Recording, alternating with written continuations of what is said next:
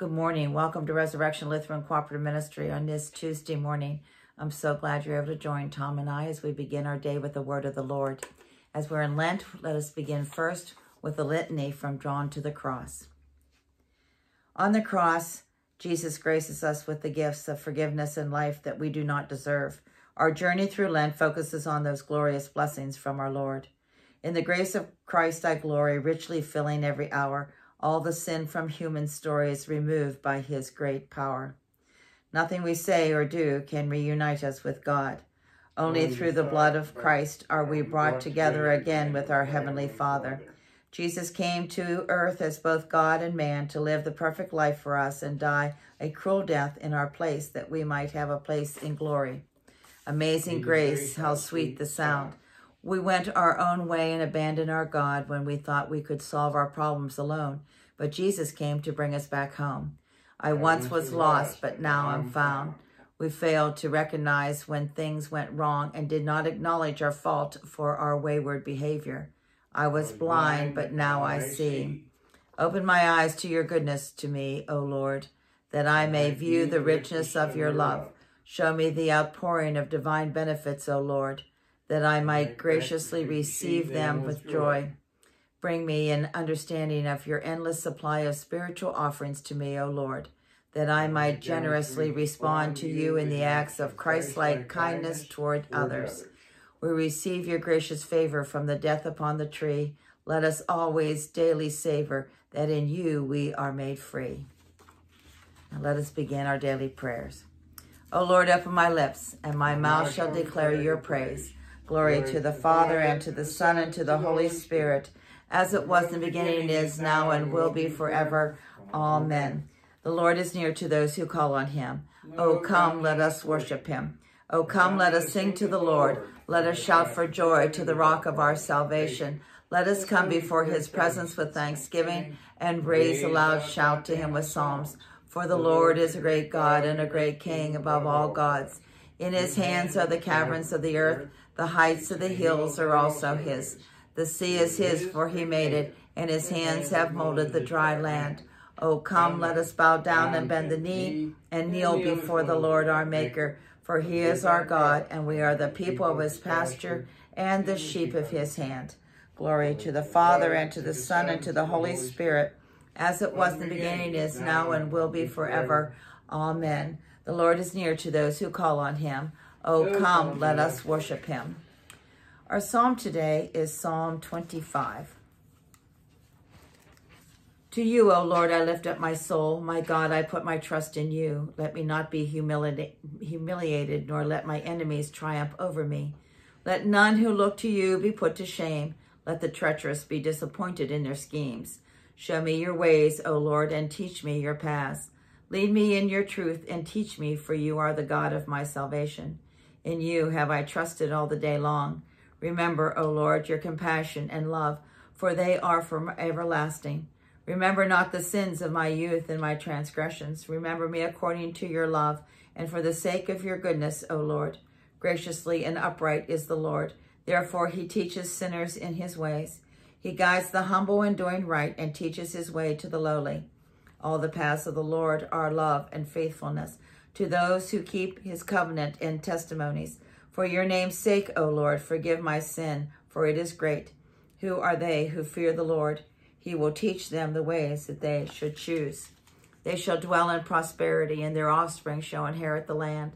The Lord is a friend to those who fear him, and will show them his covenant.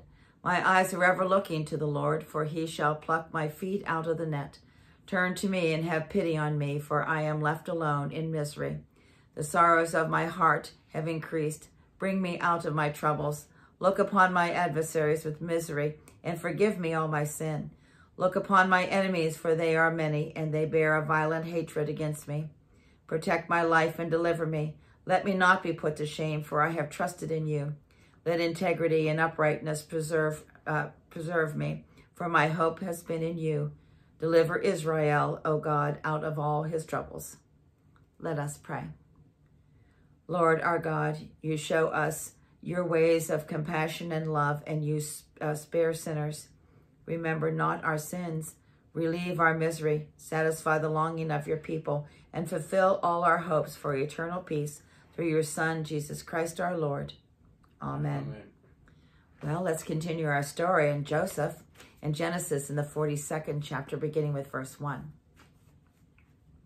When Joseph learned that there was grain in Egypt, when Jacob learned when there was grain in Egypt, he said to his sons, "Why do you look for one another?" And he said, "Behold, I have heard that there's grain in Egypt. Go down and buy grain for up there, that we may live and not die." So 10 of Joseph's brothers went down to buy grain in Egypt. But Jacob did not send Benjamin, Joseph's brother, with his brothers, for he feared that harm might fall him. Thus the sons of Israel came to buy among the others who came, for the famine was in the land of Canaan. Now Joseph was governor over the land. He it was who sold all the people of the land. And Joseph's brothers came and bowed themselves before him with their faces to the ground. Joseph saw his brothers and knew them. But he treated them like strangers and spoke roughly to them. "Where do you come from?" he said. They said, "From the land of Canaan, to buy food." Thus Joseph knew his brothers, but they did not know him. And Joseph remembered the dreams which he had dreamed of them. And he said to them, "You are spies. You have come to see the weakness of the land." They said to him, "Oh, no, my lord, but to buy food have your servants come. We are all sons of one man. We are honest men. Your servants are not spies." He said to them, "No, it is the weakness of the land that you have come to see." And they said, "We, your servants, are 12 brothers, the sons of one man in the land of Canaan. And behold, the youngest is this day with our father, and the one is no more." But Joseph said to them, It is as I said to you, you are spies. But this is, by this you shall be tested. By the life of Pharaoh, you shall not go from this place unless your youngest brother comes here. Send one of you, and let him bring your brother, while you remain in prison, that your words may be tested, whether there is truth in you, or else by the life of Pharaoh, surely you are spies. And he put them all together in prison for 3 days. The word of the Lord. Thanks be to God. Our second lesson comes from 1 Corinthians, the 5th chapter, beginning with verse 1. It is actually reported that there is immorality among you, and of a kind that is not found even among pagans. For a man is living with his father's wife, and you are arrogant. Ought you not rather to mourn? Let him who has done this be removed from among you.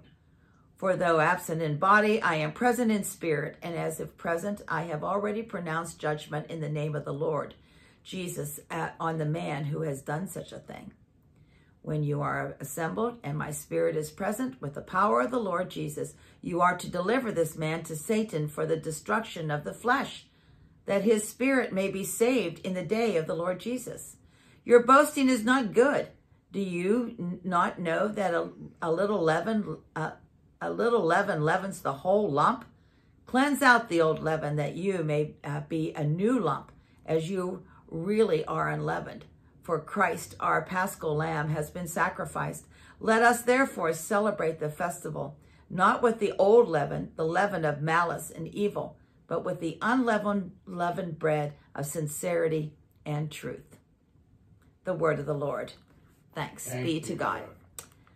Our Holy Gospel comes from St. Mark, the 3rd chapter. Glory to you, O Lord. Then he went home, and the crowd came together again, so that they could not even eat. And when his family heard it, they went out to seize him. For people were saying, "He is beside himself." And the scribes who came down from Jerusalem said, "He is possessed by Beelzebul, and by the prince of the demons he casts out the demons." And he called them to him and said to them in parables, "How can Satan cast out Satan? If a kingdom is divided against itself, the kingdom cannot stand. And if a house is divided against itself, the house will not be able to stand. And if Satan has risen up against himself and is divided, he cannot stand, but is coming to an end. But no one can enter a strong man's house and plunder his goods unless the first binds the strong man, then indeed he may plunder his house. Truly I say to you, all sins will be forgiven the sons of men, and whatever blasphemies they utter. But whoever blasphemies against the Holy Spirit never has forgiveness, but is guilty of an eternal sin. For they have said, he has an unclean spirit. And his mother and his brothers came, and standing outside they sent to him, and called him, and a crowd was sitting around him, and they said to him, your mother and your brothers are outside asking for you. And he replied, who are my mother and my brothers? And looking around on those who sat about him, he said, here are my mother and my brothers. Whoever does the will of God is my brother and sister and mother. The gospel of our Lord. Praise to you, O Christ. In many and various ways, God spoke to the people of old by the prophets. But now in these last days, he has spoken to us by his Son. Let justice roll down like water and righteousness like an overflowing stream. Blessed be the Lord, the God of Israel. He has come to his people and set them free. He has raised up for us a mighty Savior, born of the house of his servant David. Through his holy prophets, he promised of old that he would save us from our enemies, from the hands of all who hate us. He promised to show mercy to our fathers and to remember his holy covenant. This was the oath he swore to our father Abraham, to set us free from the hands of our enemies, free to worship him without fear, holy and righteous in his sight all the days of our lives. You, my child, shall be called the prophet of the Most High, for you will go before the Lord to prepare his way, to give his people knowledge of salvation by the forgiveness of their sins. In the tender compassion of our God, the dawn from on high shall break upon us, to shine on those who dwell in darkness and the shadow of death, and to guide our feet into the way of peace. Glory to the Father, and to the Son, and to the Holy Spirit, as it was in the beginning, is now, and will be forever. Amen. Let justice roll down like water, and righteousness like an overflowing stream. Let us pray. Lord, watch over your church and guide it with your unfailing love.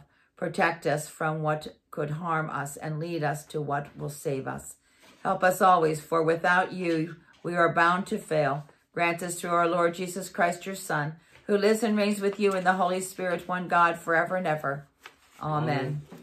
O Lord Almighty and everlasting God, you have brought us in safety to this new day. Preserve us with your mighty power, that we might not fall into sin nor be overcome in adversity. And in all that we do, direct us to the fulfilling of your purpose. Through Jesus' name we pray. Amen. And Lord, remember us in your kingdom and teach us to pray. Our Father, who art in heaven, hallowed be thy name. Thy kingdom come. Thy will be done on earth as it is in heaven. Give us this day our daily bread, and forgive us our trespasses as we forgive those who trespass against us. And lead us not into temptation, but deliver us from evil. For thine is the kingdom, and the power, and the glory, forever and ever. Amen.